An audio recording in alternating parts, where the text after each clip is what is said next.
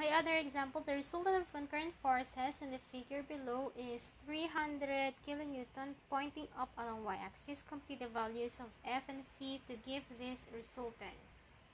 So this is the figure. So as you can see, we have, okay, R is equal to 300, F, this is unknown, 240, and then 30 degrees, we have 50 kilonewton. So, Newton. So, na yung first step natin dyan. Alam naman natin, this is our solution. So, we have summation forces. X is equal to 0. So, ano yung mga X natin dyan? Lahat ng papunta dito, right side is positive. So, we have F. This is cosine of phi. Okay, plus 240 cosine of 30 degrees. And then we have 500, which is negative 500. Bakit wala na siyang cosine and sine? It's because this is along x-axis is equal to 0. Bakit hindi natin sinama yung resultant? It's because iba po yung resultant dun sa component natin ng x and y forces natin. Okay po?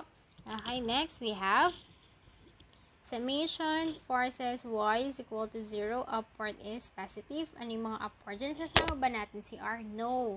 Okay, it's because po, ulitin ko ulit, kasi nga po, resultant siya. Hindi siya kasama sa components natin. Okay, y is positive. So, we have F sine of phi.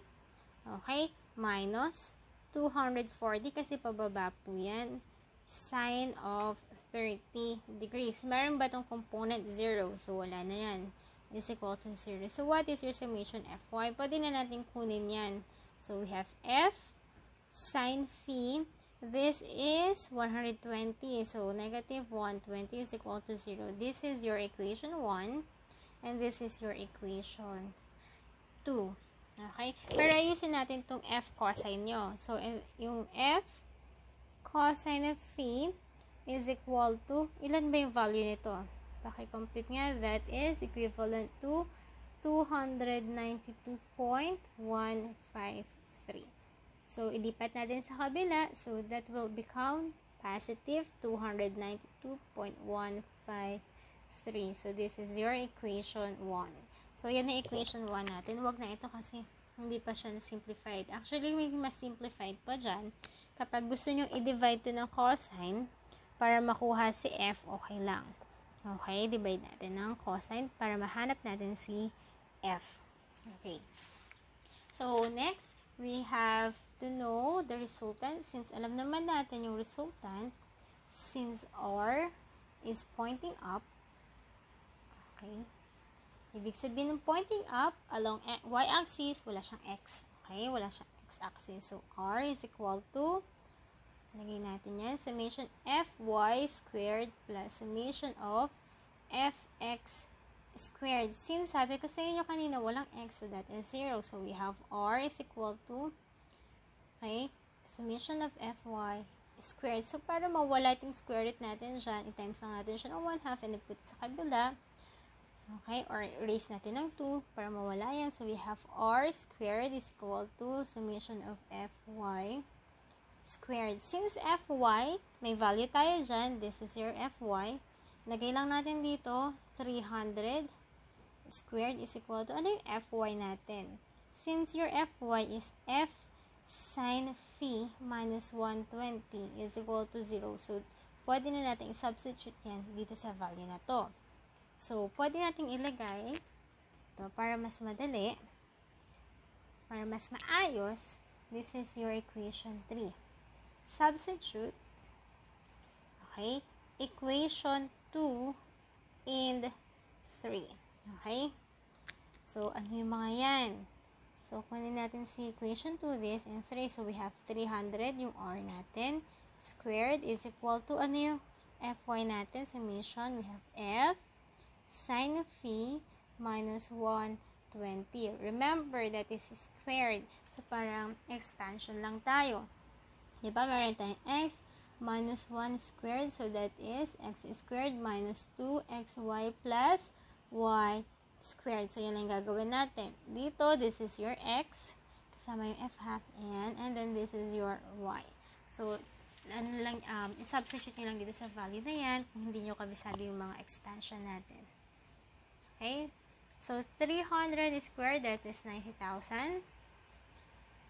Okay, is equal to, we have F sine theta, or phi squared minus twice ng F, kasi may sine tayo dyan, sine phi, and then y, which is 120. Plus, we have 120 squared is 14,400.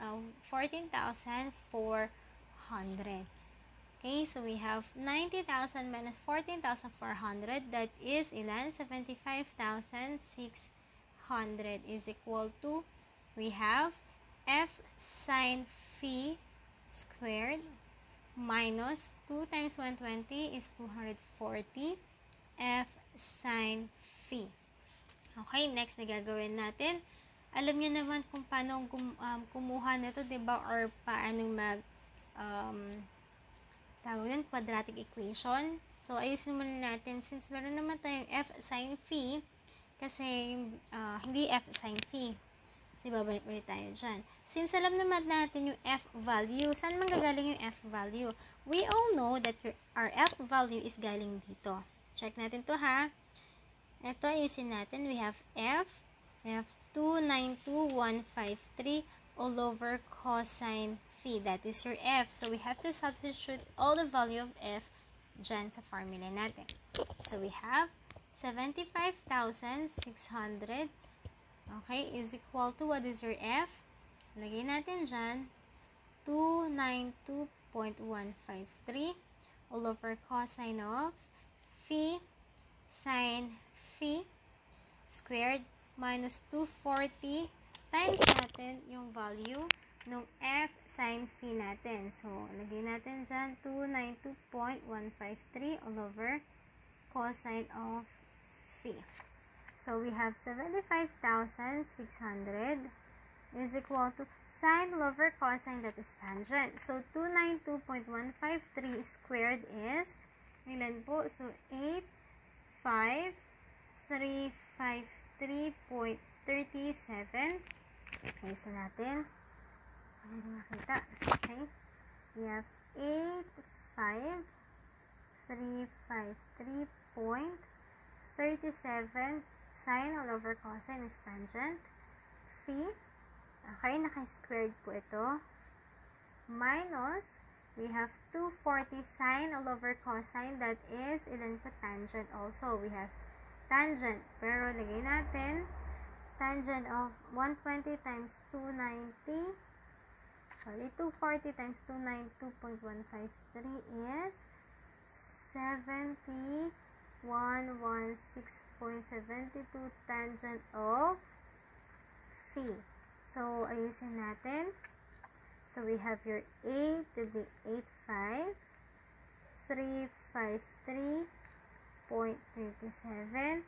Your B is 7116.72.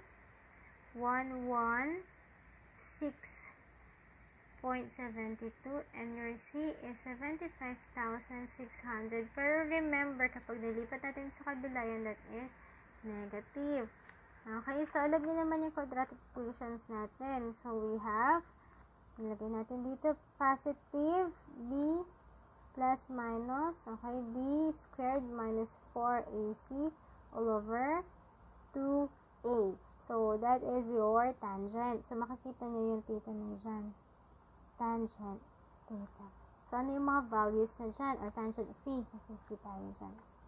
Okay? So, ano yung value niyan? We have tangent phi. Kapag ginamit nito on your calculator, makakakuha kayo ng 1.4376. Kapag kunin natin yan, we have shift tangent inverse of 1.4376. So, the value is 55.2 degrees. So, that is your theta. Since meron na tayong phi dyan, or yung angle, so, ilagay na natin dito sa formula natin na F cosine phi. So, paano yan? Okay, erisin na natin to.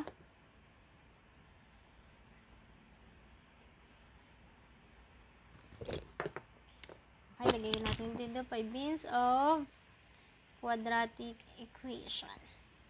So, what is your F? 292.153 cosine of phi, which is your phi. What is the value of phi? We have 55.92. Dito natin ilagay para mas kompleto. 292.153 all over cosine of 55.2. So, the answer for your F is, ilan po? We have 511.91 Newton. So, that is your final answer. So, paano yan i-plot?